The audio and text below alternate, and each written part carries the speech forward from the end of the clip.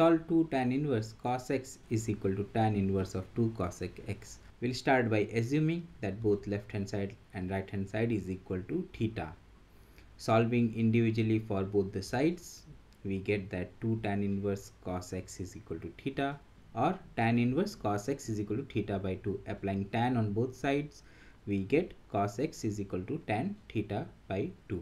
Now we can use tan 2a formula where a is equal to theta by 2 to get tan theta is equal to 2 cos x by 1 minus cos square x, which is equal to 2 cos x by sin square x.